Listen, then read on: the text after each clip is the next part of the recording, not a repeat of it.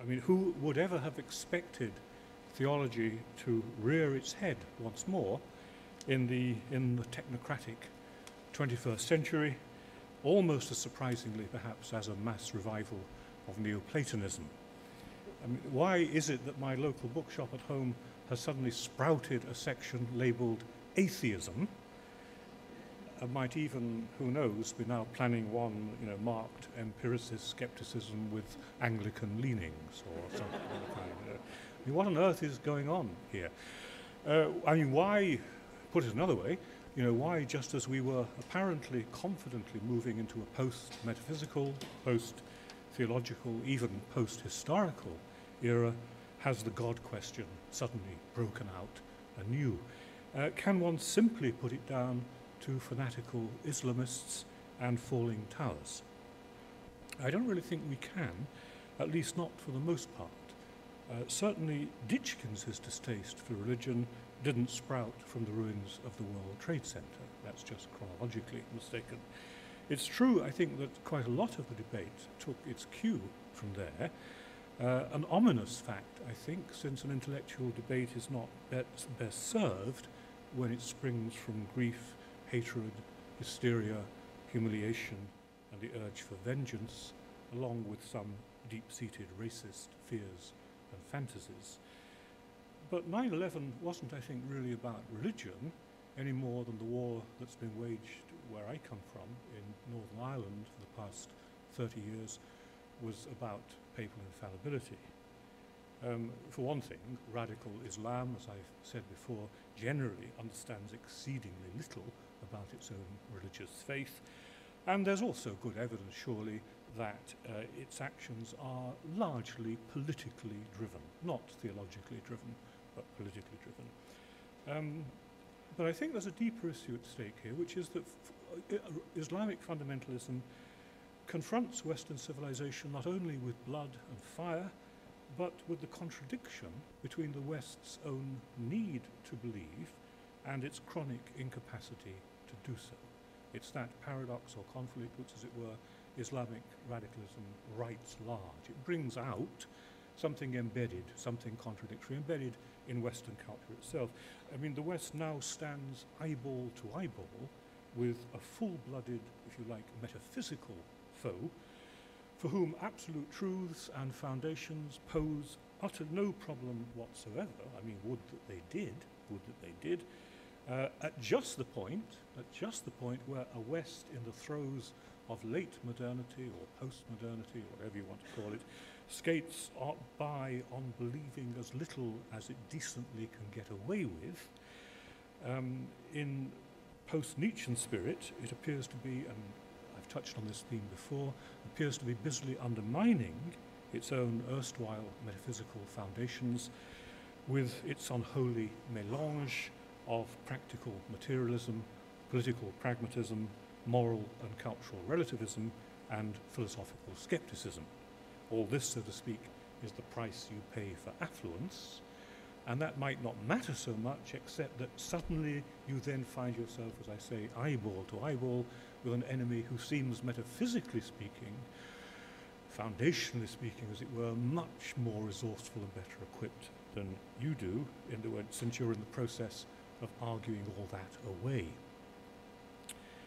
It's not quite, to go back again to something that I've talked about before, it's not quite that, I mean, there does seem to be an irony, doesn't there, as I said before, that just at the point where the West seems to be abandoning grand narratives, a new one, that of which no doubt sets the tone for the next century or so, that of the war between capital and the Quran, or a certain reading of the Quran, broke out at that very point to confound, as it were, the death of history merchants. That's an irony worth noting, but to put it that way, I think, misses the connection between the two. Not just, as it were, a contingent fact that the one happened and then the other did. Announcing the death of history, meaning, of course, that capitalism will only ever be the only game in town, is the intellectual, or one intellectual reflex of a real-life campaign of Western global domination, which then triggers a backlash in the form of launching a new grand narrative of so-called terror, so that, as it were, the very act of attempting to close down history involves riding roughshod over a number of people who then, by backlash, launch a new kind of grand narrative, leaving you in the unlikely situation of having, as it were, opened up a new grand narrative precisely in the attempt to close one down. To talk about a Western campaign of global domination is not, of course, some lurid leftist rhetoric, but the stated plan of America in the new century, the stated plan of the neoconservative gangsters who hijacked the White House, that in other words, that American assured and unassailable American dominion, global dominion, would be the agenda from now on. One of many reasons, of course, why the nation has been so utterly discredited in the eyes of so many throughout the world. So closing down grand narratives, in the very opening them up in the very act of closing them down, is, as I think I said before, not a new phenomenon. It happened with Hegel, for example.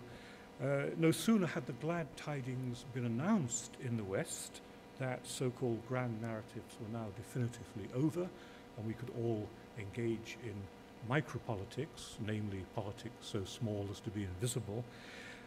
No sooner had that happened than the West's own predatory political actions, not just recently, but for a long, long time in the Muslim world, helped to give birth to a new kind of grand narrative, that of Islamic radicalism. There's always been, to be sure, again I think I've touched on this previously, there's always been, to be sure, a kind of built-in contradiction in capitalism between what in old-fashioned Marxist terms, and I'm a very old-fashioned Marxist, we might call base and superstructure.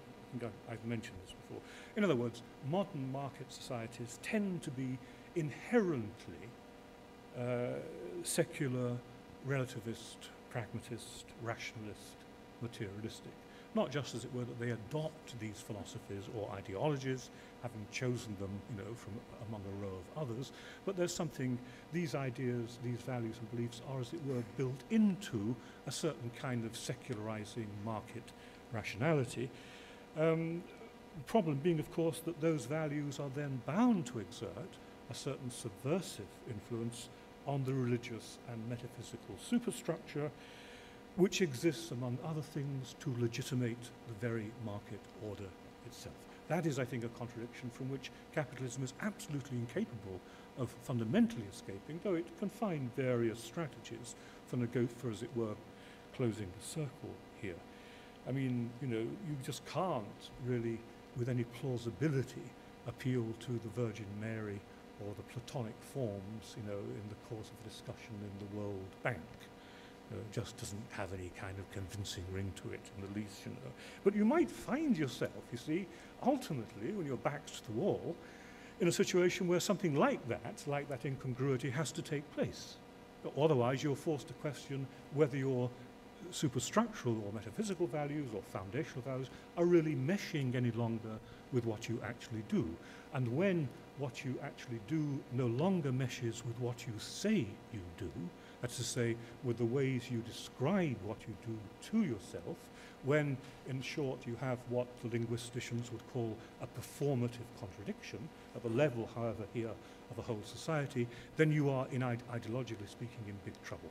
When there's not sufficient fit between what you do and how you explain that to yourself or to others, you have to, as it were, maybe wheel in some new kind of discourse which will account for the gap between them.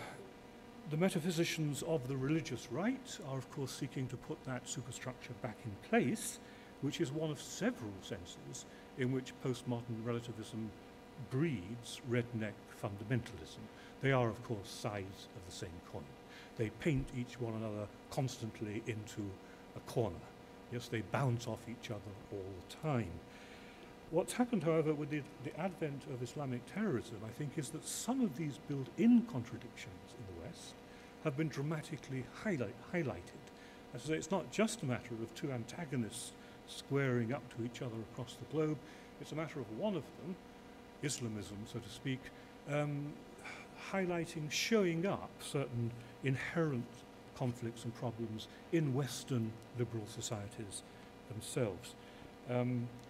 I should, however, add, of course, there's always the exception of good old America, in contrast, to godless Europe. That America seems to have done quite a good job, I don't know how exactly, of managing this contradiction between, secular base and metaphysical superstructure, as at once, one of the most grossly materialist, but also one of the most high-mindedly metaphysical societies in the world. The metaphysical pitch of American political rhetoric is astounding to a European, as I think I might have said before. America sounds to us full of a kind of sonorous, solemn, hand on heart, rather earnest Arnoldian discourse of God, freedom, nation, and family, that particular poisonous little social unit, particularly, much beloved of advertisers, and the chosen people versus the powers of evil and all that, which, as I've said before, tends to sound, is very different, I think, from a standard European kind of political discourse. But which seems, this is my point, which seems to coexist for the most part easily enough with the discourse of postmodern skepticism or, consumerist hedonism. Somehow, Forrest Gump and Kill Bill go together. Somehow they are, parts of a divided but nonetheless the same type of sensibility.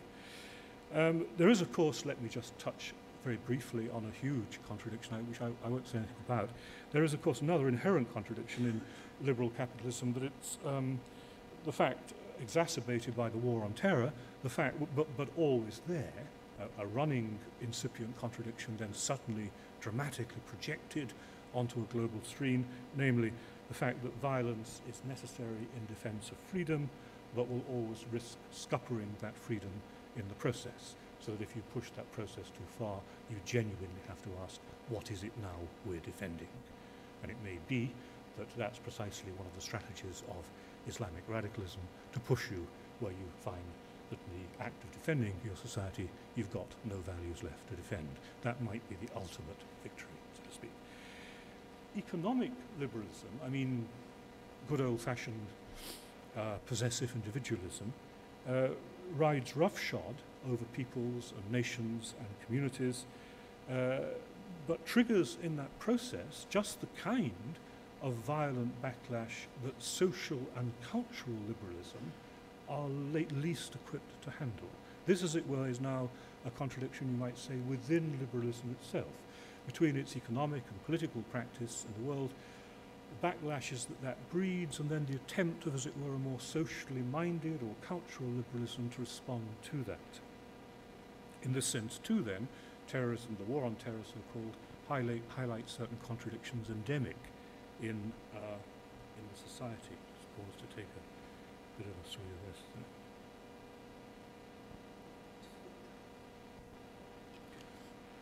For one thing, liberal pluralism can't help involving a certain indifference to the substance of belief.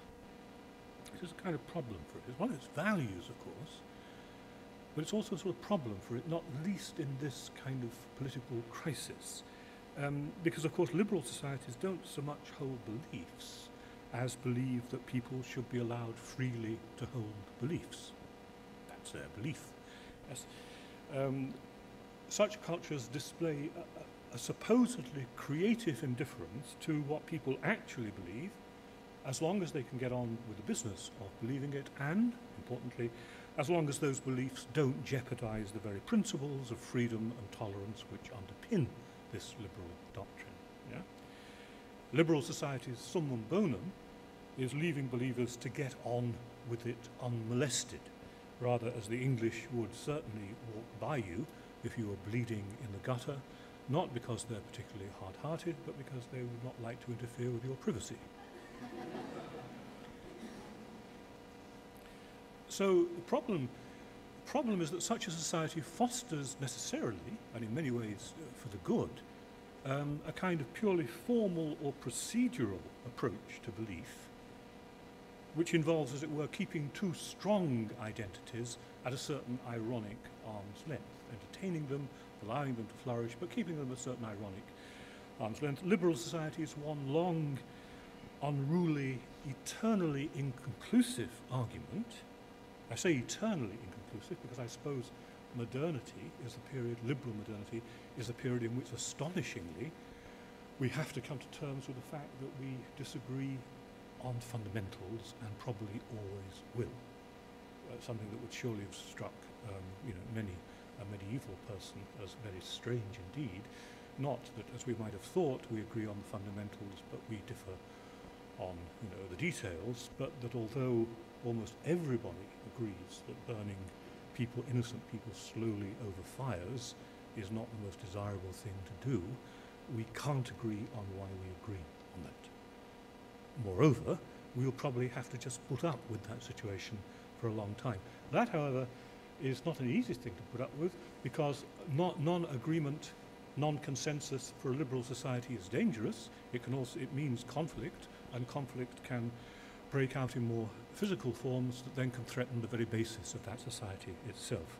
So there's a long and inconclusive, eternally inconclusive argument, which is called liberal society, and that's a source of value, but it's also a source of vulnerability, and particularly when, as I say, you're up against people for whom what it was, belief of a quite foundational kind is absolutely no problem. That's not, of course, to say that liberals have to be lukewarm. Liberalism, that's a mistake, I think, about the nature of liberalism. Liberalism doesn't have to be lukewarm. I mean, classical liberalism can be passionate about its own principles without violating its belief in tolerance and respect. I mean, you can be sort of suitably close-minded about being open-minded.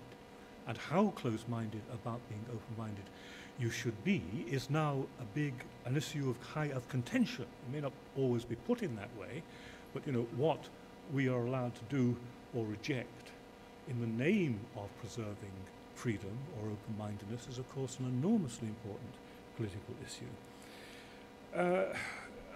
Quite a lot of postmodernism, I think, is in some ways an heir to this mighty liberal tradition, although it might be described as a sort of liberalism without a subject somehow.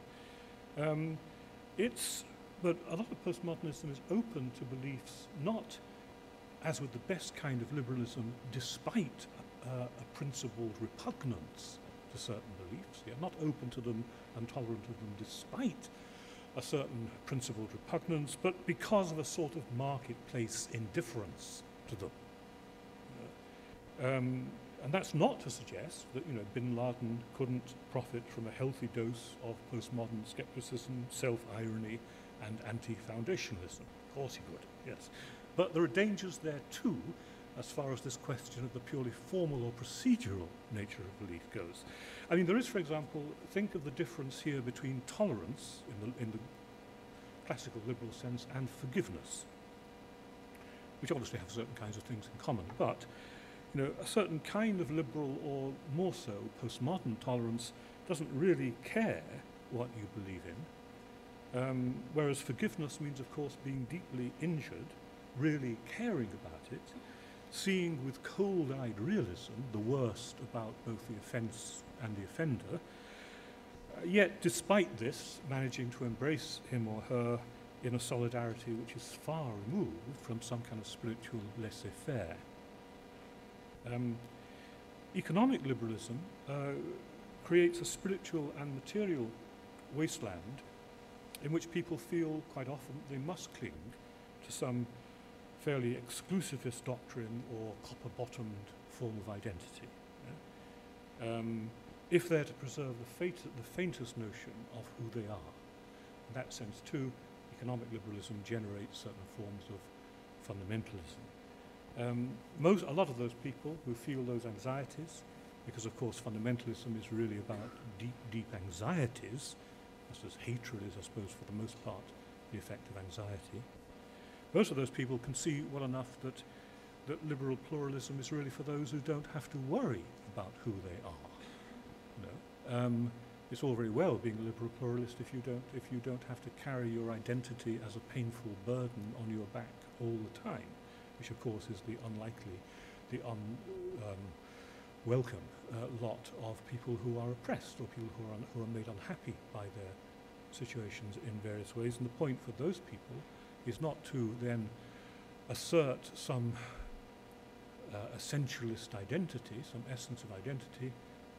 I am, incidentally, a card-carrying essentialist and believe that's a radical doctrine, but we'll leave that aside. But to get to the point where, like the other people, they no longer need to worry about who they are, to create the kinds of situations in which that is no longer a problem for them, or in which they can, as it were, become what they desire to be. Yes. At the same time, another reason why, as it were, Western capitalism, late capitalism, is lackadaisical about belief, is that it seeks to secure for itself the kind of automated or built-in consent, which doesn't really depend, perhaps, all that much on what its citizens actually think, on what its citizens actually believe.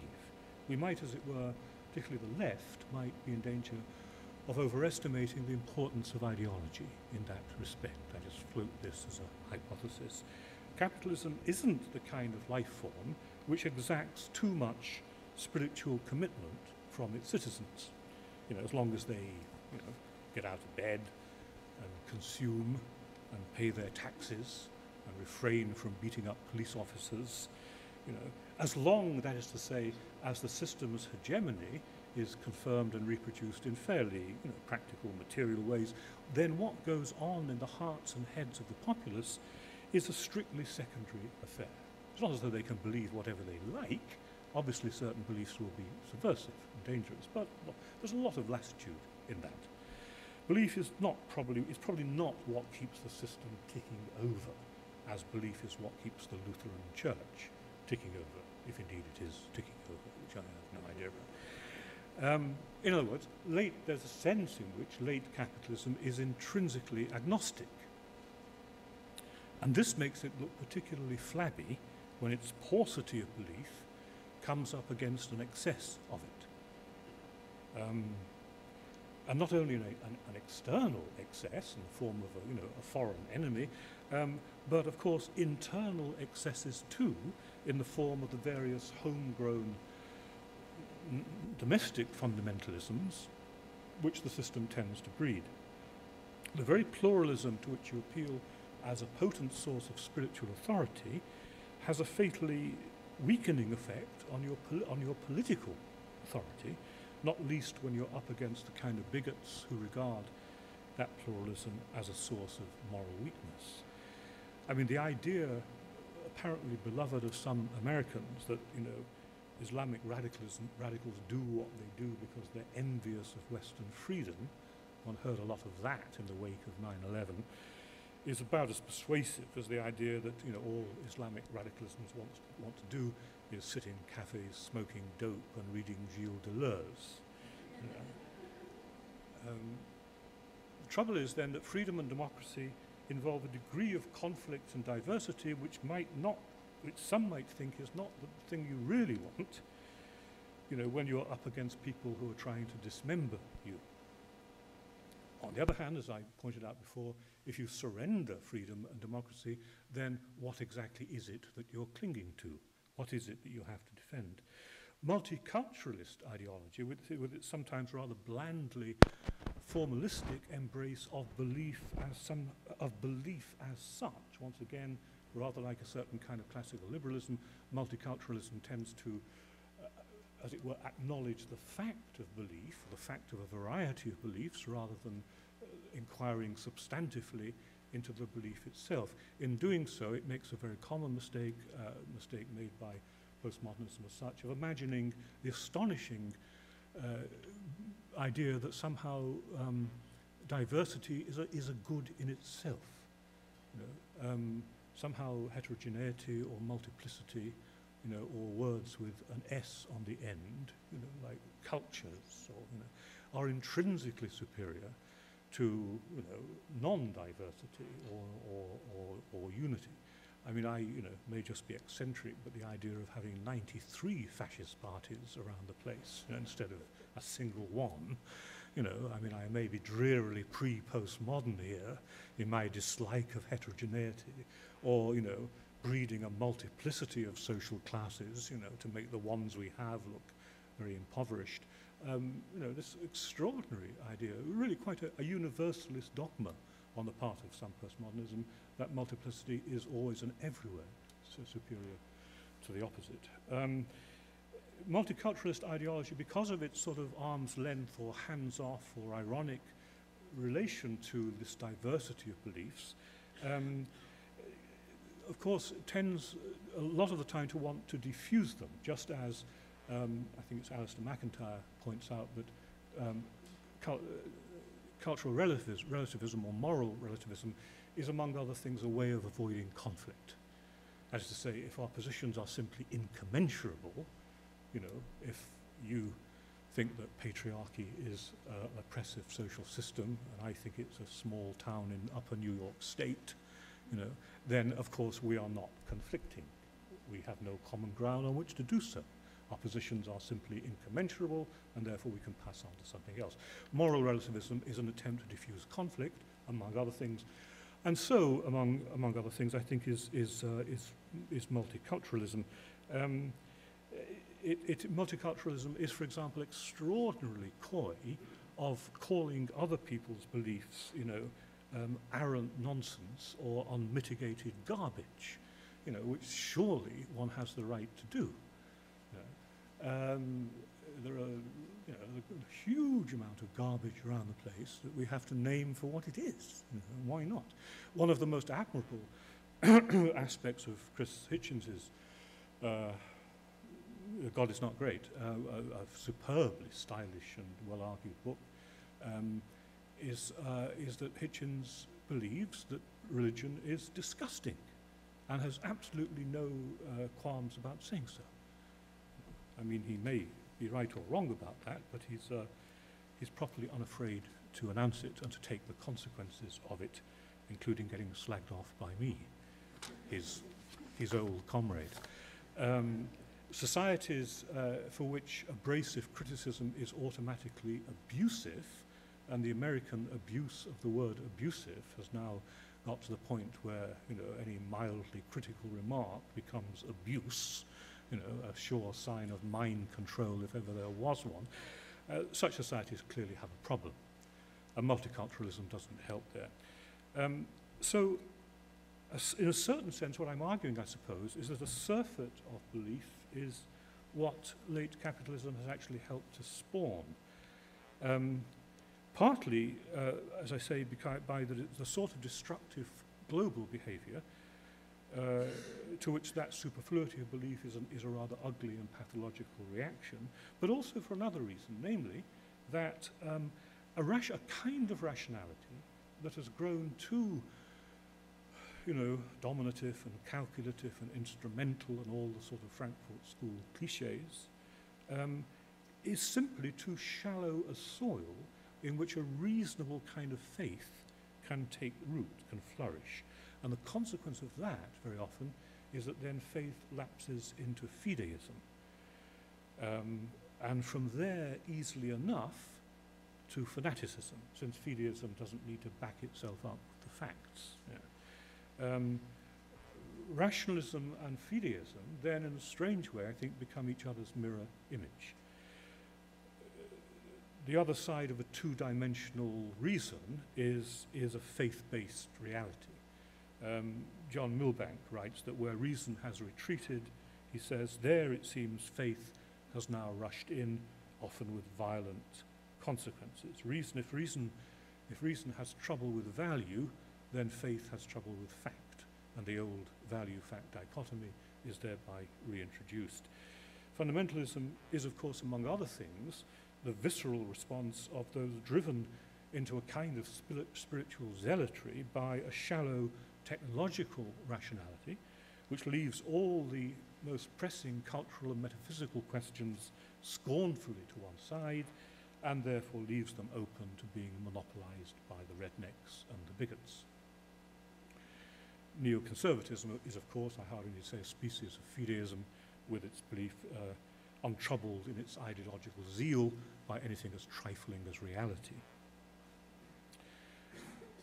conversely, reason, as I said in the last lecture, has to ground itself in something other than itself to be authentic, not something which is unreasonable, but something which is other than reason.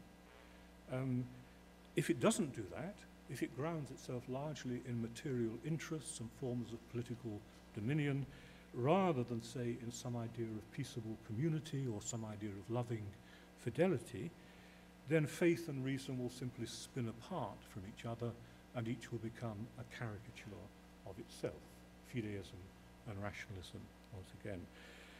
There's another sense too, of course, a very obvious sense, in which a paucity of belief of faith leads to a surplus of it, which is simply that if the West really did have faith in the Christian gospel of peace and fellowship, then it wouldn't, spend its time doing things like killing, arming and championing those who kill Arab children on the West Bank, and therefore wouldn't have to worry quite so much about people crashing its aircraft into nuclear reactors in the name of Allah.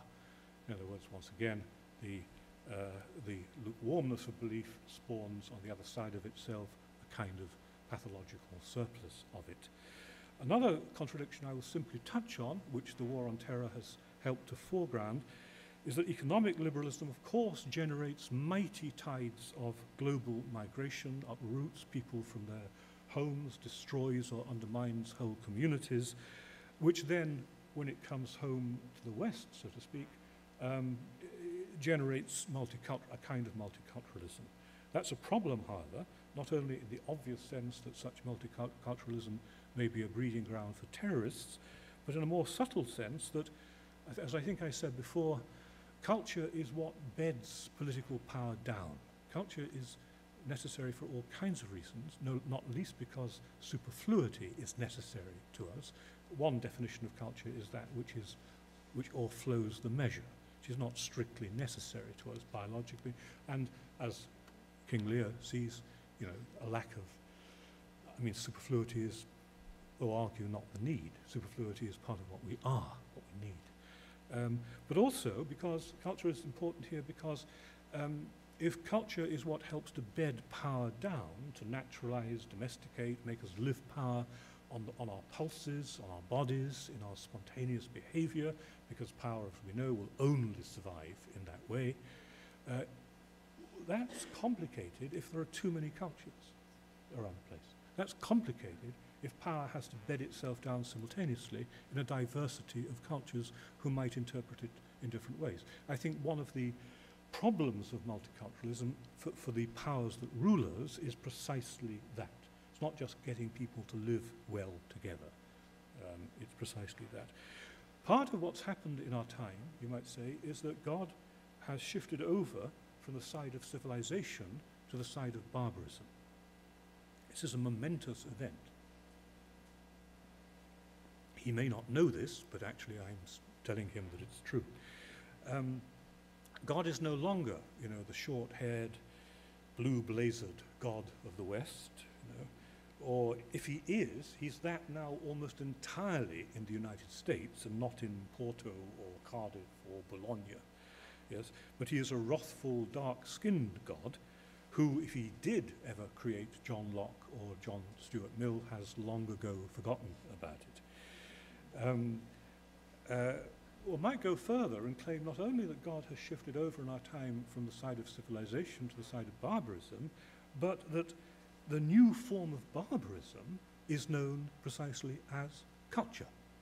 Culture, in a certain sense, has become the new form of barbarism. The age-old antithesis between barbarism and civilization has been complicated at least by the entry onto the stage of a third term, namely culture, which is not quite the one or the other, but which at the moment, geopolitically speaking, is in dire danger of being identified with barbarism. What do I mean by that? Well, I mean that the conflict is now apparently, or is presented to us very often, as one between civilization, meaning individuality, autonomy, universality, rational speculation, conscious judgment, and the like, and culture, which means nothing at all like that. It means precisely all those supposedly unreflective loyalties and allegiances and inherited affiliations, which are apparently as built into us as our liver or our pancreas, which we can't, as it were, get a fix on intellectually, and it would be a bad thing to do so, moreover, in certain ideologies of culture. That in the name of which men and women are prepared to kill or to be killed. They may be prepared to kill or be killed in the name of civilization. That's what people are supposed to be doing in Iraq, I suppose. But they're certainly prepared to kill or be killed in the name of culture, because that implicates their identity, not just their material interests. The problem, however, or one problem, however, is this, that if there's an increasing dichotomy between civilization and culture in our world, it's also true that the two things really have to go together. They have to go together because culture, in the sense of the medium of lived experience and lived identity, has to be the medium of abstract, reflective, universal values. Has to be, that's to say, the place where they mediate themselves, flesh themselves out as forms of practical reason. Culture is necessary for civilization as its very medium, the very medium which conducts, so to speak, its values into the interior of human subjects and embeds them there. Or, to put the point a bit more cynically, transnational corporations are completely cultureless and unlocalized in themselves. In this sense alone, they resemble the Almighty, if in no other sense. The Almighty is not cultural. But, of course, transnational corporations must pay sedulous attention to how business is traditionally transacted in Colombo or Chittagong. You know, they must bring their global values or universals to bear on specific cultural situations if they're to make profit. If they ignore those specific cultural mediations, they will be at a disadvantage. Yet there's also, and this is the problem surely, there's also an intense antagonism between these two phenomena, civilization and culture, which the cultural supremacists in the West increasingly have mapped onto a West-East axis. And that is, of course, among other things, to forget that Western civilization is riddled with cultures from end to end. You know, gay culture, beach culture, police culture, deaf culture. The word culture has spawned in our day, you know, to cover a variety of groups. And, of course, that the closed culture of Islamism is by no means a reflection of the civilization of the Islamic world as a whole. So one of the most pressing problems of our time, I think, is that civilization can neither dispense with culture nor can easily coexist with it. Civilization is precious but fragile. Culture is supposed to be red-blooded and potent. Civilizations kill to protect their material interests, whereas cultures kill to defend their identities. And the more materialist and hard-headed civilizations become, the more they breed cultures as a reaction to themselves, to fulfill the kinds of emotional and psychological needs which civilization can no longer really handle. They are, in that sense, the inheritors of Romanticism, which tried to do something the same. That which is meant to mediate universal values to people, namely culture, locality, particular traditions, particular senses of identity, ends up turning aggressively against those very values. Culture is the repressed, which returns as a vengeance, not least in the form of fascism, which is certainly a culture, but culture is also feminism and gay rights and, of course, the most astonishingly successful revolutionary movement which the West has ever witnessed, the name of which I will tell you afterwards for a small fee if you're interested in. Oh, well, okay, go on. Revolutionary nationalism. Revolutionary nationalism is a culture in all of those senses, a culture of identity and unity and tradition and symbol and language, all of which is then pitted against what's felt to be a clapped out kind of civilization. Now, I haven't much time to spare here. I was going to say, I'll just very lightly touch on all the marvelous things I was going to tell you about without having the embarrassment of having to tell you about them, in which case, you might think I'm wrong. But there's a sense in which religion falls on both sides simultaneously of this culture and civilization dichotomy. Culture is, of course, religion is, of course, doctrine, institution, authority, choirs, cathedrals, metaphysical speculation, but it's also culture. Christianity begins, you might say, as a culture and changes into a civilization. Religion in the United States, my hunch is, correct me if I'm wrong, is still something of a civilizational matter, whereas in England, it's largely a sort of cultural affair. It's a traditional way of life, rather more akin to high tea or clog dancing, than it is to say socialism or Darwinism. And it would be bad form to take it too seriously. I mean, one of the very un-English aspects of the otherwise egregiously English Dawkins is his getting so het up about religion. As the Englishman said, it's when religion starts to interfere with your everyday life that it's time to give it up. One couldn't imagine, the Queen's chaplain asking you if you've been washed in the blood of the Lamb or something of the kind. Polling in England reveals that most of the English, by a large majority actually, feel that religion has done far more harm than good in the world, which is hardly the result you get in Dallas, I suppose. Okay, I'll just try and cut some things out. Yes. I'll just very quickly touch on one or two strategies whereby you can try to get yourself out of this dichotomy between civilization and culture. One of them is the sort of, one of them is to claim that civilization has chosen, as it were, certain places, certain localities, certain traditions in which to incarnate itself, in which to make itself flesh. Geist, in its wisdom, has just happened to hit on, Paris, rather than Birmingham, as a place to incarnate itself, which then in a certain way brings the universal and the local together at the cost of vast implausibility. A rather more bold-faced attempt to do this is the kind of attempt associated with interesting postmodern attempts associated with people like Richard Rorty, a name, incidentally, which I was convinced meant something, Rorty, so I looked it up in the Oxford English Dictionary, and indeed, the OED defines Rorty as rowdy, boisterous, coarse, earthy, and fun-loving, which is not exactly how I remember him, but anyway. For this kind of case, Western civilization is indeed a culture in the sense of being entirely local and contingent, among various other cultures, but the case claims that its values should nevertheless be treated as though they were universal and foundational. In a strange irony, it acknowledges that they're not foundational, not universal, but as it were, you can treat them as though they were. You can, in other words, abandon a rational defense of your way of life for a culturalist one, but the price of doing so is letting hold of any classical kind of foundationalism. All right. All right, yes. Let me just say that okay.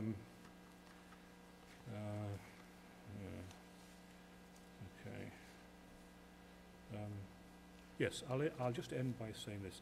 The upshot of this, one upshot of this, is that we seem to be faced globally with a rather unwelcome, with a dilemma, with a rather unwelcome antithesis.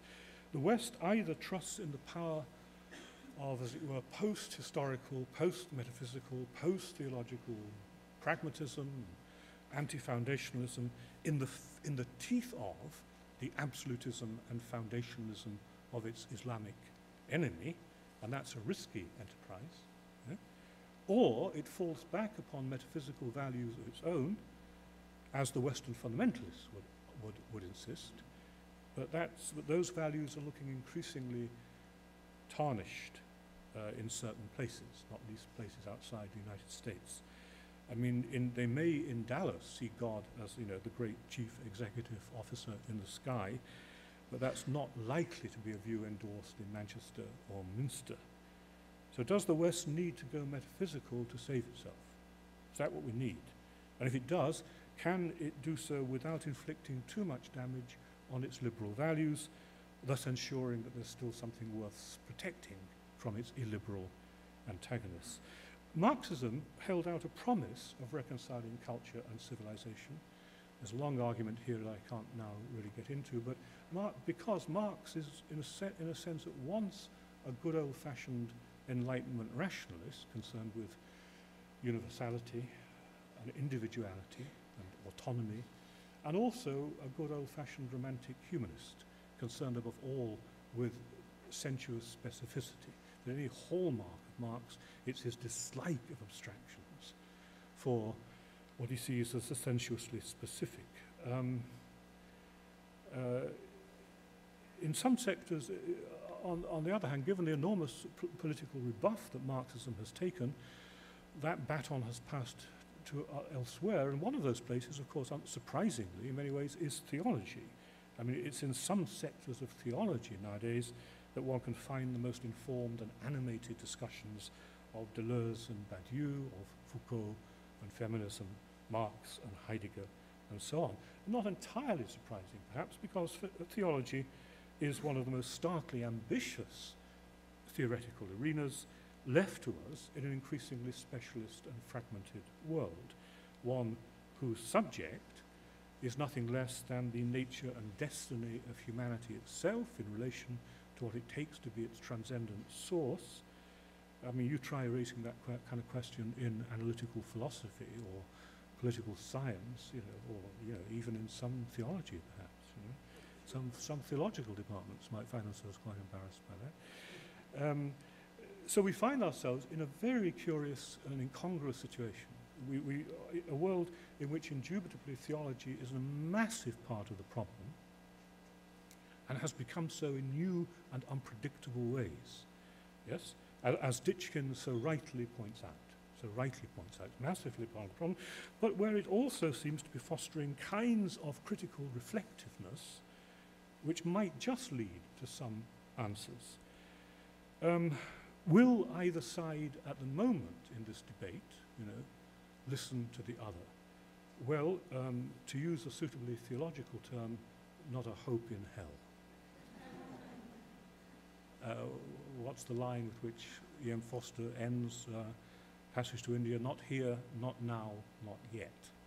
It's not to say not ever, but the conditions have to be right.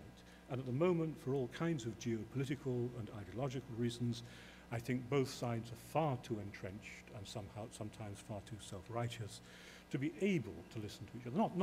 One is not able to listen to everything at any time.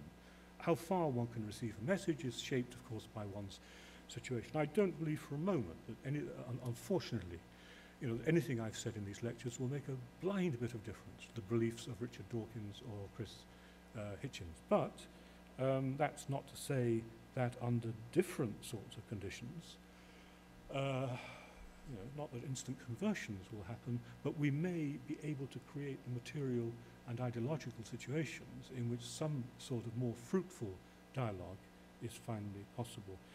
Can I just end by, since this is the last of my lectures, by warmly thanking Laura Lee Field for her effortless efficiency in bringing me over here and making that whole business quite painless, as well as in her warm kindness and hospitality, which has helped being here, being such a pleasure, and also her ably assisted by Barbara Mordecai. I'm very, very grateful. I'm also grateful to you for having taken the trouble to attend so assiduously and actually to listen to what I've said, and not to argue with me too much, but just enough to make it seem as though some constructive dialogue, was going on, right. And I will finally just say that my son Oliver is once again prepared to entertain the masses, but he will do so after the discussion in the reception room if anybody wants to go along there. Thank you very much.